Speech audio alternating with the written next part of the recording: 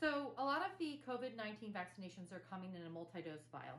And there's a special technique that I like to tell people to do when either they're reconstituting the Pfizer vaccine, for example, or if they're drawing up the Moderna, is a special technique that allows you to sort of get all the air out of the bottle and not waste any of the vaccination. Now, this is not a vaccination bottle, it's just a bottle of lidocaine, but I just want to show you the process in which I use to draw up the medication. So again, these are just a little bit bigger needles that I'm using here to show you because this is for demonstration purposes only. So essentially, once you pop the top of the vial, you clean it with an alcohol swab and you take out your syringe and your needle.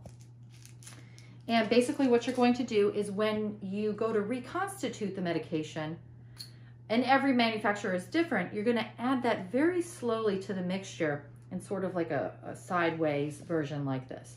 And so you're injecting typically saline into the mixture, and then you have to account for the air that you also put in there. So after you inject to reconstitute the medication, you're going to turn the bottle up like this, and you'll notice that the plunger is going to just go up when the air is being released. And then that way you can just take it off, and you don't have to worry about any of the medication squirting out at you, which if anybody's ever drawn up a shot knows that that can happen. The other thing I like to do when I go to draw up the actual medication to give the shot, I turn the bottle on its side, of course, cleaning in between with the alcohol swabs because they roll around on the table, and you certainly don't want to get any kind of contaminant into the bottle. I like to hold the needle like this. I like to hold it like I'm going to be actually giving some pressure into the bottle, so I'm very stable doing it. And I can really see what I'm doing and how well I get to pull it out.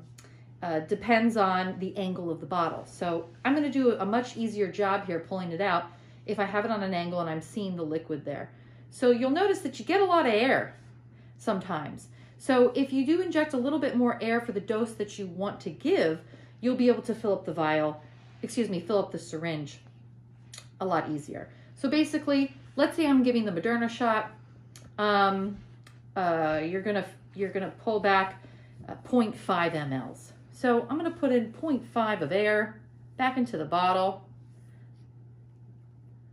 and then draw up the medication into the syringe. And as you can see, when you go to pull it up, I'm just going to get a little closer here. You can see that there's still a little bit of air, so I like to pull a little more and then flick, flick, flick, flick. Now, once I get the amount that I want, I'm going to put the lid back on this needle so I don't hurt myself. I like to take actually a pen, or if you have a good nail to flick it, you can use your nail, but a good couple of flicks. And once you start administering a lot of these vaccines over and over again, that is super easy to do, and it literally takes less than a second. So fill your syringe, make sure you have the right dose, flick, flick, flick, and then you're ready to inject.